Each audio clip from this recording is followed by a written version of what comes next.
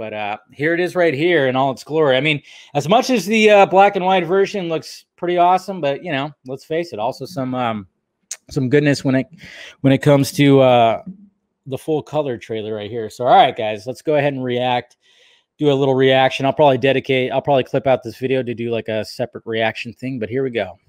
Oh, the beautiful music. He didn't use Back in Black like I suggested.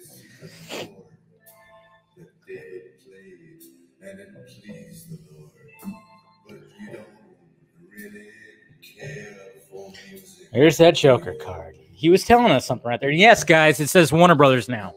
No more Warner Max. Look at that. Little added bonus right there. Hallelujah. I don't think he was that pumped up right there, but yeah. This is going to break your heart. Jeez. My God.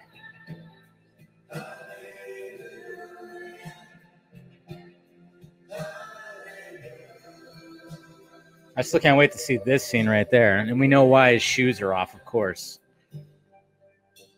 I did my best. Wasn't much. Best shot. So I tried to tell you. I told the truth.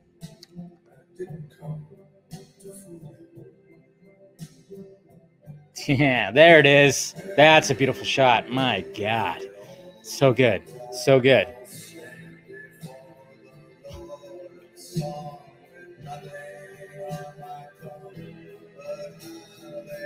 Of course, this scene's gonna blow us up. Here we go. That right there. And that. So beautiful. Spiky fucker.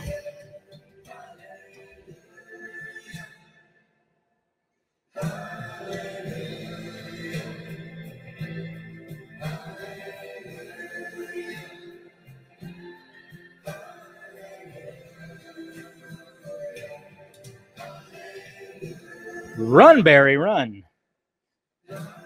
Hero shot.